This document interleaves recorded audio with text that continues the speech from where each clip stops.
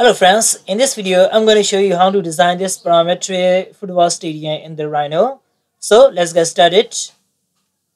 For the first step, let's use center ellipse tool and click on center and press 0, enter.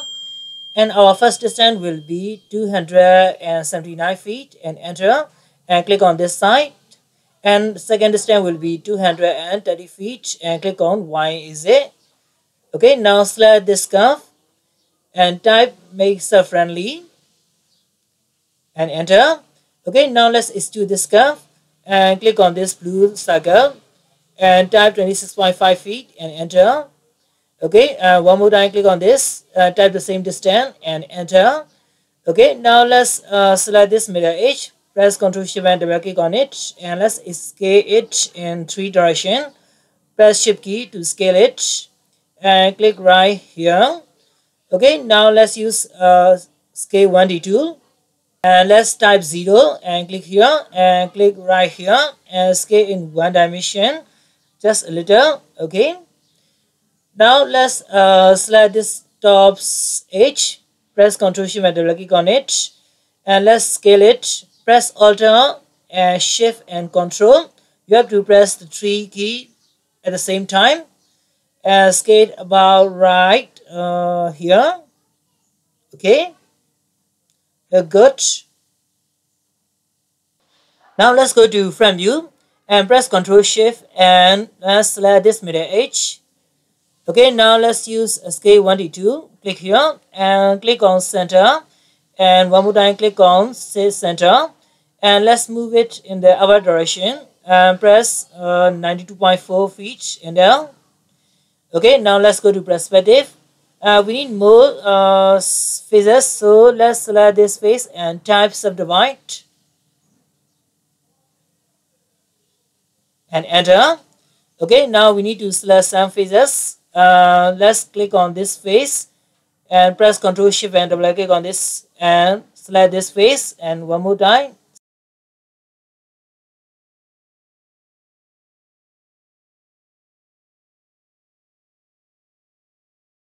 Okay, now let's go to right view and one more time let's use scale 1D tool and let's click on center and click on this center and let's move it downward direction, press 39.5 feet. Okay, let's go to perspective. Okay, look great. Now let's select these horizontal edges. Press Ctrl Shift and double click on these edges to select this. Okay, now let's duplicate these edges and choose duplicate edge. Okay, now we need to hide this face. Let's try it. Okay, one more time. Select this face and hide. Okay, now we are going to use loft surface and select these edges. Okay, now let's use loft surface tool and choose this one. Okay, look like all the arrow is in the same direction. This is the way we want. Okay, now let's right click and press OK and OK. Now let's use split tool to divide these faces. Use split, select this surface, and now let's choose shrink, yes, and let's select this curve, click and right click. Okay, our face is divided into 2 pieces. Let's confirm this and select this. As you can see, our face is divided into 2 pieces. Now let's delete unnecessary curve. Type select curves. Choose select curve and delete this. Now let's apply some pattern on this surface. I'm going to use Grasshopper to apply some pattern on this. If you are using Rhino 7, Grasshopper will be already installed on your Rhino. Let's click Grasshopper.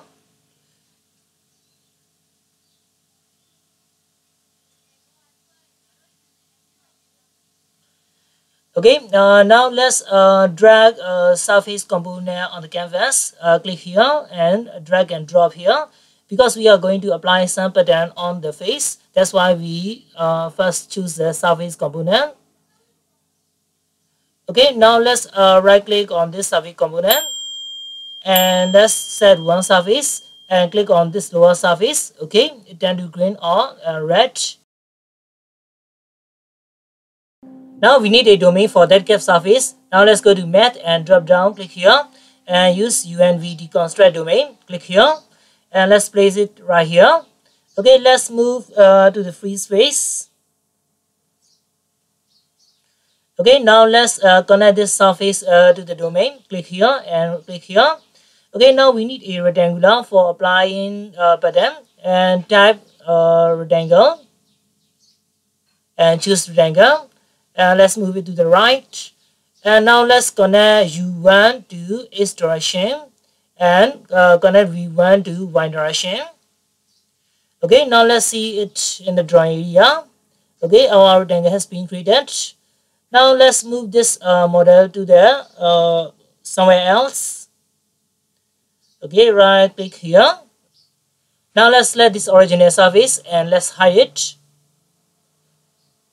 Okay, now let's go to vector and choose probably 2D and let's place it on the right side of the rectangle. Okay, now we need to connect rectangle to the region. Okay, now click here and here. Okay, now let's double click on free space and type 150. You have to type more than 100. Okay, now let's connect this point to the number. Okay. Now we need a pattern.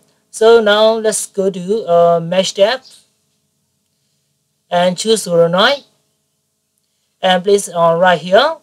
Okay, now let's connect probably to the points. Click here and here. Okay, we don't want our pattern outside the rectangle, so we need to fix that and connect this rectangle to the boundary of solenoid. Okay, that's fixed. Look great. Okay, we need to scale this whole pattern. Now go to transform and use scale component and place on the right side. Click here and connect this solenoid to the geometry of scale. Okay, look like we need to fix that. Okay, we need to fill the whole area. Now let's type or go to right here and choose area and click here and let's connect solenoid to the geometry here and let's connect this centroid to the center. Click here. Okay, look like it is fixed. Okay, it is quite complicated. We don't need to see some other components. Select this 3 component and click middle mouse wheel and click display preview. Display preview. Okay, now we can see it's only scale component. Now double click on here and type 0.75. You can type any more you want, but you have to type between 0 and 1. Okay, connect this feather to the feather. Okay, look like this good amount. Now we need to transform this curve. Change this curve. So we need to rebuild this curve. Now let's go to curve depth and click here and choose rebuild curve. Okay, place it here. Okay, now let's select this geometry to the curve here. Okay, as you can see, our curve is starting to rebuild. Okay, we don't need to see this scale and press middle mouse and display preview. Okay, now we need to use a slider component and type 4 or 3. Don't type too much. Okay, now let's connect this to the degree here. Okay, we need one more slider. Click here and type 3 or 4 and enter. And now connect this to the number. Okay, as you can see, our curve has been transformed. Pretty cool, right? Okay, it looks great. Okay, now let's go to surface tab and choose boundary surface. Because we are going to create boundary between this pattern, that's why we are using boundary component. And now let's click this curve to the edge. Okay, now as you can see, our boundary has been created, but I don't want boundary between this curve. I want boundary outside the pattern. Okay, now let's double click on the empty area and type relay or ELE1 relay. Okay, now choose relay. Okay, and place anywhere you want. We have to connect this rectangle to the relay. And now let's move to the right side and press shift key and connect this relay to the edge here. Okay, our boundary has been filled. Okay, we went only outside the button. That's why right click and choose flatten. Okay, our boundary has been created outside the button, but some of them are not quite correct. Okay, we will fix it later. Okay, now let's fix this. You need to play the count number setting until you fix this pattern. Okay, I think 5 is correct. Okay, now let's put it 5. Now let's extrude the whole pattern surface. Let's use extrude component. Okay, now right here, go to freeform, choose extrude, and click here. Okay, now we need to extrude it in the Z direction. Double click on free space and type Z. Okay, now choose unit Z and connect this vector to the direction. Okay, and let's connect this surface to the boundary. Okay, our extrusion thickness is too much. Okay, we need to fix this. Okay, for that we need to use slider. Double click on here and type 0.4 or 5. Type any more you want, but your number must be between 1 to 0 and connect this to feather. Okay, our extrusion height has been fixed. Okay, look great. Okay, we need to see only this extrusion component. We don't need to see other. So let's select all these 7 components and click on middle wheel and click on here disable preview. Okay, now we need to apply this pattern in the UVW direction. So we are going to use surface morph component. And let's go to transform and click on this morph drop down arrow and choose surface morph. Okay, and click on the right side. Okay, now let's connect this extrude to the geometry. Now we need a boundary for the pattern. Now let's go to surface tab and click on this boundary box. Click right here. Okay, now we need to connect this extrusion to the content. Click here and here. Okay, that's not good. And now let's click this box to the region. Okay, our bounding box is not perfectly to the content. We need to fix it later. Okay, anyway.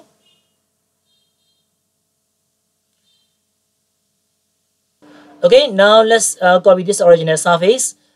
Okay, we are going to copy this surface by using relay. Double click on empty space and type relay and choose relay. And let's connect this surface to the relay. Okay, click here and here. Now let's move this relay to the right, and we need to connect this relay to the surface morph of surface, and click this relay and connect this surface. Okay, now we need to apply this pattern to the curved surface. For that we need to use another domain. Click on math and click here and use the construct domain rectangular to the curve and click here.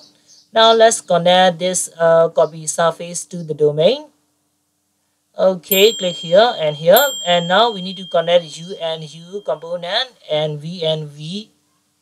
Okay, one last step. Now let's connect this factor. Click here to the W component. Okay, now let's wait for the result.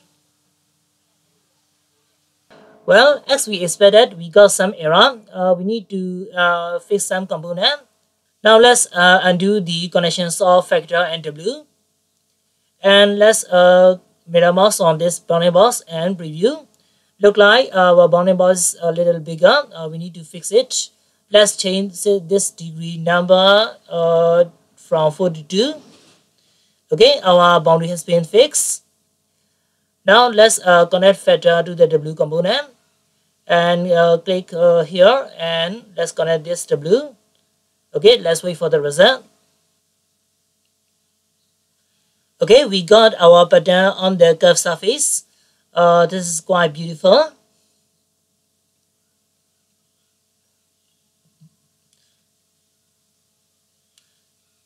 Okay, now we don't need to see all these components and select all these and mirror mouse on this. And let's disable preview. And now let's go to the surface morph and right click on it and choose bake and click OK.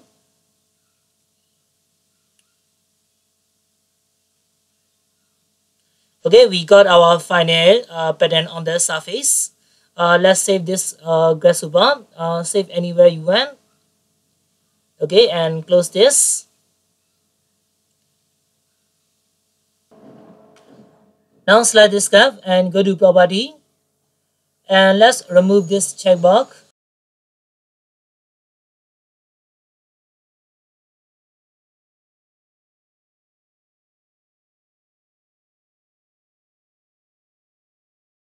Now let's apply some thickness on the rooftop. And let's click here and choose offset tool and click on this surface. And our offset distance will be 0.5 like the extrusion. Okay, and right click or enter. And one more time, enter. Okay, we got our thickness on the roof.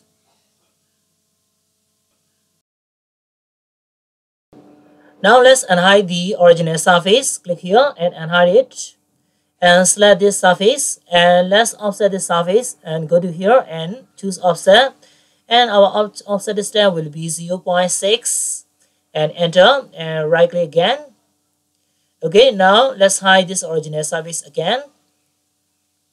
Okay, now select this surface. And go to property. Now let's rename this layer. And rename as mirror. Okay, now let's apply this surface to this layer and we need to change this color too. And right click on this mirror and change object layer. Okay, and now let's change the material too. You can apply mirror or plastic. If you apply plastic, you have to change the transparency. Let's choose plastic and change the transparency to 21 and let's change the color too. Let's use dark blue one. And OK. And let's OK again. Now let's close this. And let's see our model in the render view. And click here and click here and choose render. Okay, our model look good. Okay, that's all guys. If you like this video, please leave a like and subscribe my channel.